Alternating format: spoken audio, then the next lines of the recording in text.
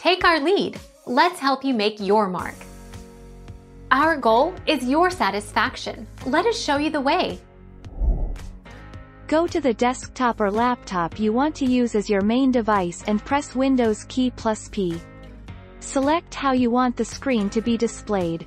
Choose Extend if you want your laptop to act as a true second monitor that gives you additional screen space for the productivity uses mentioned above.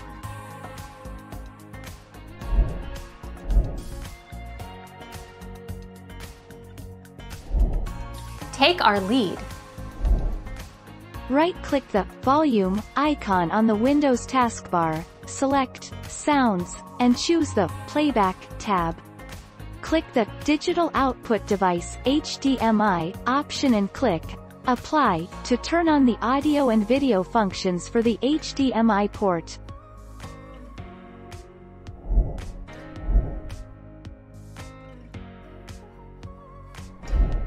Make your mark. Take our lead.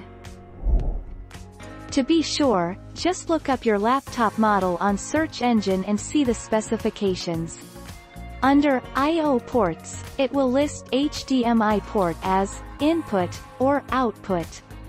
To get HDMI input you need to buy HDMI capture card like the High Definition Video Recorder from Product Selector.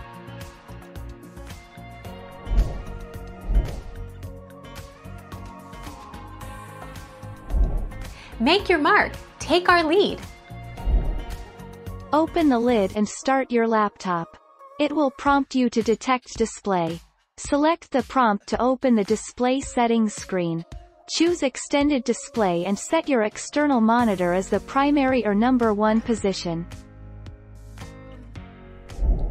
Thank you for watching. Please subscribe and hit the bell notification.